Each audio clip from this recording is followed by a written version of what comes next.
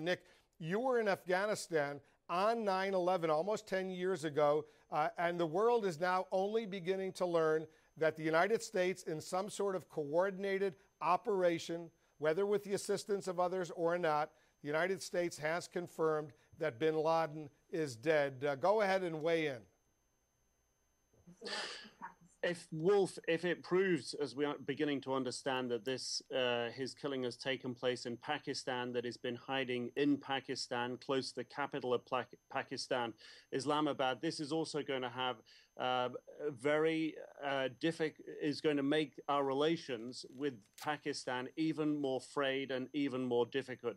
It would not be difficult to imagine either that there would be some sort of protest and backlash on the streets there of Islamabad. But this has been exactly the concern of Western officials, that bin Laden has effectively been hiding in plain sight, if you will, that he has been across the border inside Pakistan, that he has been hiding not in the remote border areas, but close to one of these major cities. And if indeed it is true that it is Islamabad, then this is going to strain U.S. Pakistani European relations.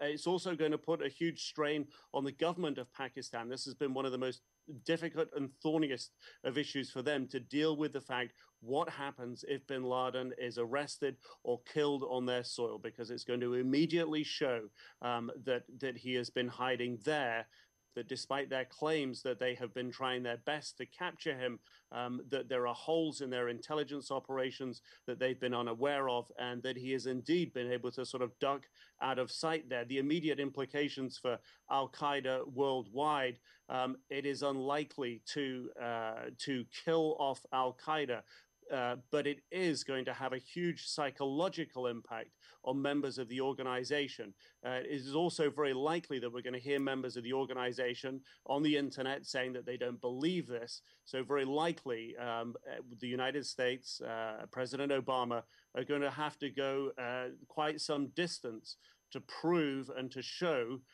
to these al-Qaeda adherents that they have in fact killed Osama bin Laden. That's very much what I think part of what we can expect from President Obama when he does speak, because of course al-Qaeda members are going to say that this is not true, that this is part of Western propaganda, and they won't believe it until they see some evidence. And I think that's what we will be looking and hearing shortly.